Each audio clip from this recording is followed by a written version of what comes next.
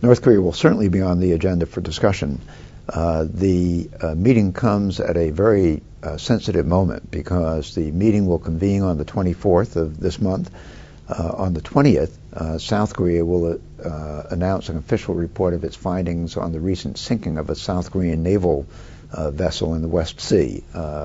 And that report very likely will determine that it was a North Korean unprovoked military action that caused that sinking. So we have a lot on our agenda with China, with North Korea, but frankly, I don't expect very much to happen. The Chinese want a denuclearized Korean Peninsula, as do we.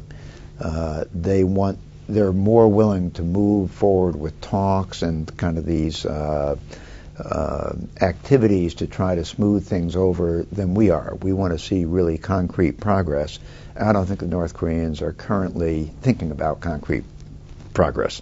So I think the reality is we will agree to all keep on trying with regard to North Korea, but I doubt that much more serious will come out of these talks.